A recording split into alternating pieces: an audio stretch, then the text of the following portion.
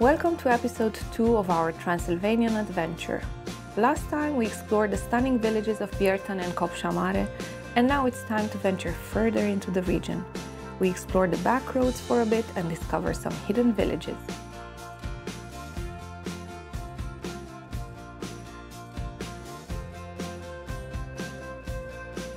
We also go on a little hike and race the local sheepdogs. All this activity has left us feeling pretty hungry, so even this herd of cows cannot stop us from reaching our next destination, the tranquil village of Alma. Here we're delighted to enjoy a delicious lunch graciously prepared by our friends at the Alma guest house. After savoring the delicious local cuisine, we hit the road again, and as we drive, we are greeted by the majestic Transylvanian Alps and their snow-capped peaks in the distance. Amidst the idyllic landscape, we arrive at the Villa Abbatis Centre in the village of Apos. We meet Bianca, preparing for a ride, who tells us about the horseback tours for travelers exploring the countryside of Transylvania. Cele mai bune luni pentru tururile astea pe care le facem noi de câteva zile sunt totuși mai, poate să fie și aprilie, dar mai-iunie sunt foarte bune și septembrie-octombrie. În iulie și august e prea cald. Și pentru călăreți. Da, lucrăm cu maxim 6 călăreți, pentru că e mult mai plăcut pentru toată lumea. Atunci toată lumea se aude, ghidul, orice explică ghidul poate auzi oricine. Dacă sunt prea mulți, după aia e destul de greu.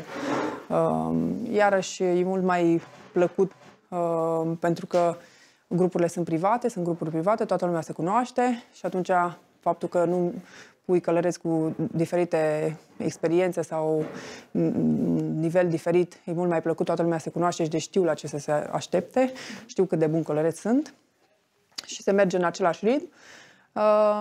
Și de asta am decis că 6 e un număr bun. 6 plus 2 ghizi, 8. Da, e partea asta că e încă totul deschis și ai acces peste tot și mergi 3 ore prin pădure, ieși, urci, cobori și nu te întâlnești poate cu un cioban, cu oile și cam atât. Noi nu trecem pe drumuri, ți-am zis, doar cât intri în sat sau, da, se mai întâmplă poate între Apos și Alma, într-adevăr că trebuie să traversezi drumul.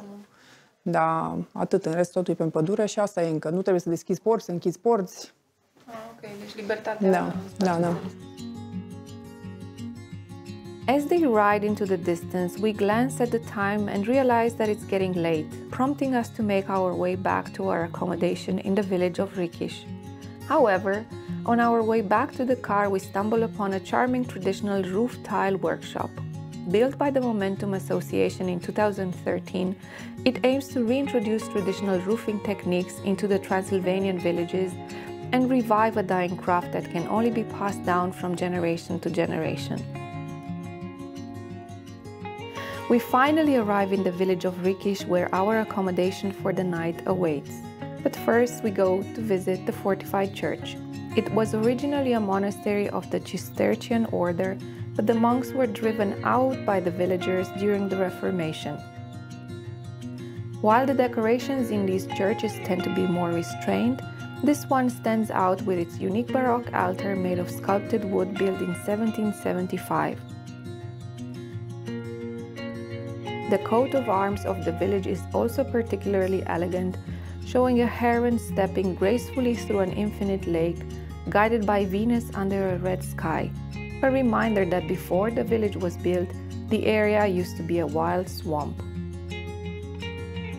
After a short tour of the church, we head to our accommodation for the night. It's time to rest and prepare for another exciting day of adventure in Transylvania.